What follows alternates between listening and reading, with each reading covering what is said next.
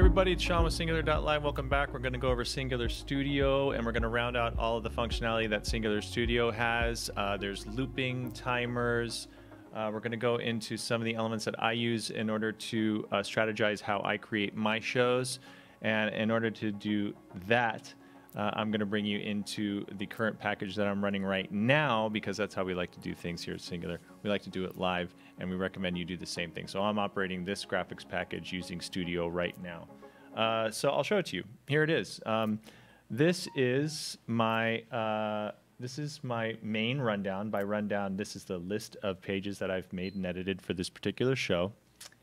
And what I've done is I've created something called playlists. Okay, when you first open up a studio show, you're going to have a default playlist and a blank rundown. And you go into this button right here, and you start adding templates. Okay, and I'm going to remind you right now that again, these are templates. And when you bring a template into here, it becomes a page, because now you're going to be editing that page. Again, you can bring in duplicate pages at this built from the same template. And when you do that, you can create pretty cool graphics in playlists, and that's what I want to show you today, okay? So playlists are a great way to organize your pages based on a group of pages you may want to control a unique way from another group, and it also allows you to kind of move on and forget about a playlist that's active on air. So right now I've created this ticker playlist. I'll show you some of those pages. It takes me a while to create those, so you'll put those in your rundown, and I'll show you how to operate that soon. But so you see I have my playlist here just so you get an idea of that. But I want to add one right now, and I want to double click on the title, and I'm going to call this one Bugs. And in order to start adding to this playlist, I can do a couple things. I could go over here, and I could grab one, and I can right-click it and move, and I can move a page to Bugs. But for now, what I'm going to do is I'm going to go there, and I'm going to add a template from my upper right layer, 2-line large. All right, so I've got this. I'm going to go back here, and I'm going to take this off, and I'm going to tell you about timers now. I've got this new page that I put into this bug playlist. And when I select it, I'm going to edit it a little bit here. I'm going to call it Bug 1. And for the title, I'm going to put RC Stream Studio. And for the subheader, I'm going to say Recorded Live. All right? Now, timers are really cool because you can, I'm going to take this off just so you get an idea here of what I'm saying. There we go. You can add a certain duration in seconds. I'm going to put 5 seconds on this one that you want to define this page to be on air for when you take it. So I'm going to take it because it has a 5-second duration. It's going to stay on air. It's going to come on air. There it is. After 5 seconds, it's going to go off air. It's very useful because I'm a solo streamer and I don't have much time. I want to set it and I want to forget it. All right? I want to move on with my life. Let's do that again. Take it on, 5-second timer. It's on air, and it goes off air when it's done. Of course, I can keep it on air as long as I want to with this duration, okay? But the most important thing that you know about timers after that is that it unlocks more functionality, all right? So if I start to duplicate this page, I can put it into an auto advanced list, okay? So this playlist, once I start to duplicate this bug, then duplicate this one right here, I'm going to call this one Bug 2. Now, when you duplicate, the cool thing about duplicating is that, of course, it retains all the information, including the duration from the page you duplicated it from. So I'm going to call this one Burbank, California. And then I'm going to right-click on this and duplicate that again. And I'm going to call this one Studio Tools. Good, I like it. And I'm going to right-click and duplicate it again. And I'm going to say here, these are kind of what I call little subjects to remind people what they're watching. So I'm going to go in here and say timers and loops. All right?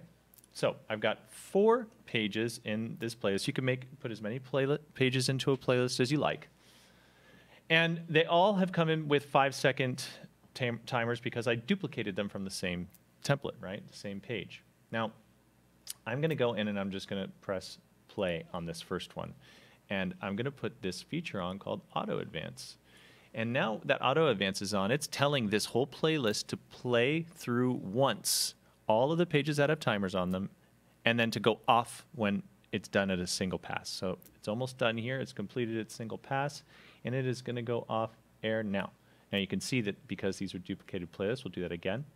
Notice that that graphic is not going off air. They're the same pages. I've just changed the content, so it's cycling through that content.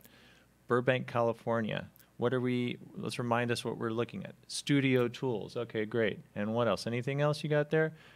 Yes, timers and loops. Cool, that's what we're doing. And I can keep that on air, right, until a designated time by which I want it to go off. And that is an auto playlist. Now, cool thing about this is that you can actually start saying, I really would like to, you know what, I want to do an auto advance for my ticker playlist, and I put 7-second duration on each one of my ticker scenes, and I am going to take this playlist on. Now you can see I have active graphics in a playlist. This indicator will turn on. This little red spot turns on. It says you have an active graphic that is in that playlist right now, okay?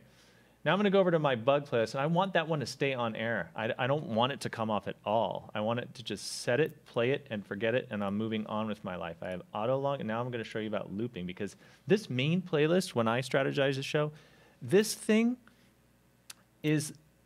the layer this is the playlist that I really want to focus on. This is the one that I need to say, okay, I need to really these are the ones that I need to take on air, off air at the time when I specifically want them to go on air and off air, okay? So my main layer is what I focus my attention on. But look at this. I've got an auto advance going on with my ticker. So that's going to go off when it's finished with its playlist. And then I've got my looping bug layer that's going to go on until I tell it to come off because it's on a loop.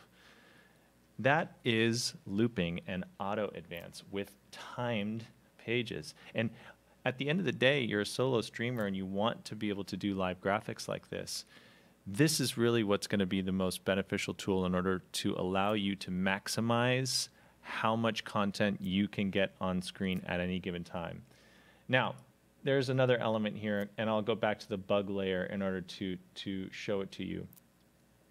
This is a pause feature. Now, I have my looping bug up here, but the problem with it is that it's always on, and I still want to kind of forget about it, but I don't want it to stay on all the time. So what I can do is I can add a pause. Okay, I click on the new page, drop down pause, and this pause comes in here with no duration. Now, when you bring in a page with no duration into a looping layer, it's going to pass by that page because there's no timer in it, okay?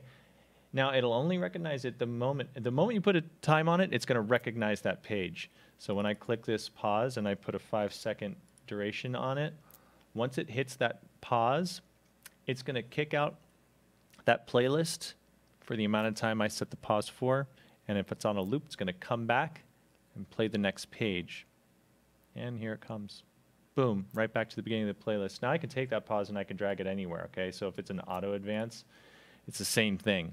I just put on an auto advance on that bug layer, and I am going to step away from it. There's the pause, and back again, and it'll go off when it gets to the bottom of that playlist. I've stepped away from it. I've come back to my main here, and there it goes.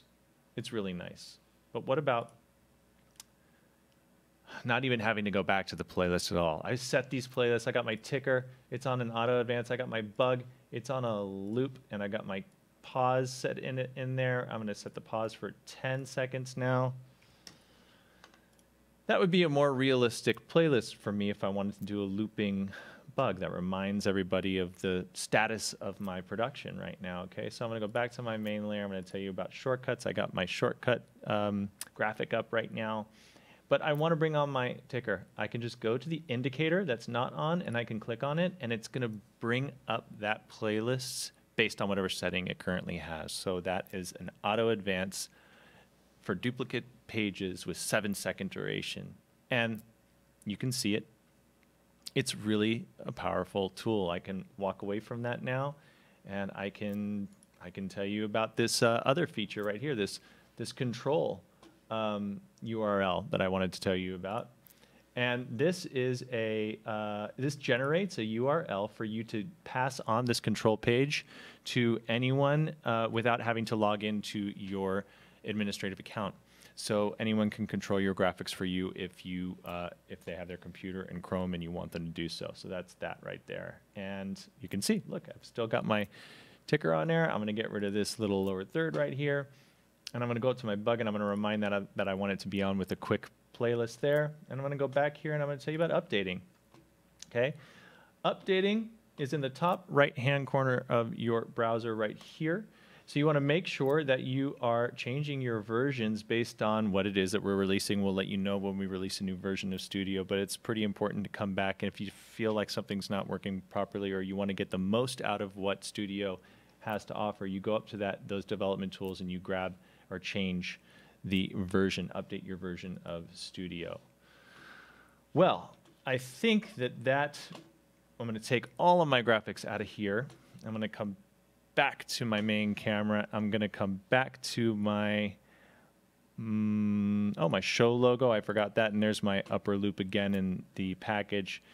And I'm going to remind you all again, thank you for stopping by. You should have everything that you need to know about Studio now. Go ahead and grab a theme practice. You're going to find that with these tools, as flexible as they are, you're going to be able to transform and change the way that you want to tell your own story and create your content. And I will always remind you that if you need more help, to get over to the Knowledge Center. There's a help desk in your dashboard. Get over there and get more documentation tutorials as needed. Thank you.